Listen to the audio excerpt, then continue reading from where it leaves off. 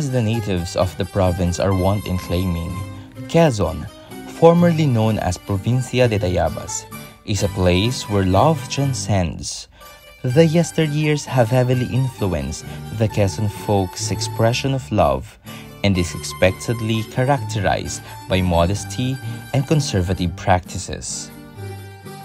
Panliligaw is the catch-all term referring to the Southern Tagalog courtship tradition, where the suitor takes the initiative in expressing his feeling to his love interest in a myriad of efforts, which eventually could turn to the more serious pamimiyanan.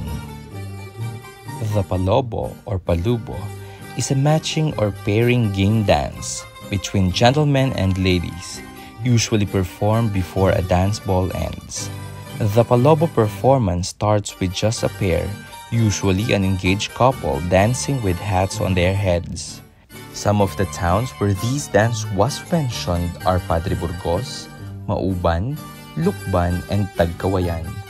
In this version from San Narciso, the gentlemen would first dance to show off their dancing prowess, to get the attention, or if not, to charm the ladies. In response, ladies, all wearing hats on their heads, dance, while the gentlemen obligingly watch and at the same time look for their prospective partners.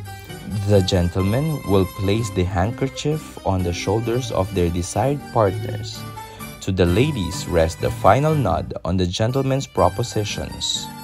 Her acceptance is manifested by transferring the hat on her head to the man and securing the handkerchief on her shoulder or clipping it secured on her right hip.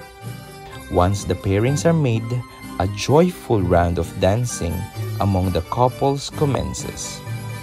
The dance ends with the ladies offering the gentlemen a glass of coconut wine to drink, the apt expression of their enjoyment of the round of dance and that they want to get acquainted with them after some romantic spark has kindled their interest on the gentleman because of the pairings made during the PALÓBO performance.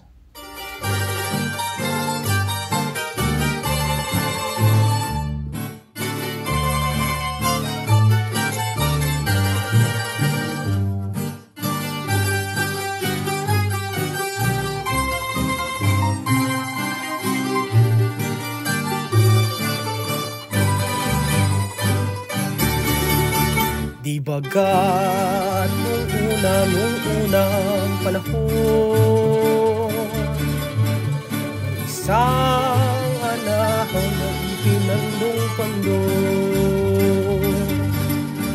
Ngunit nang makakita ka ng matlaw payo, ang pobreng anak biglang itinapon.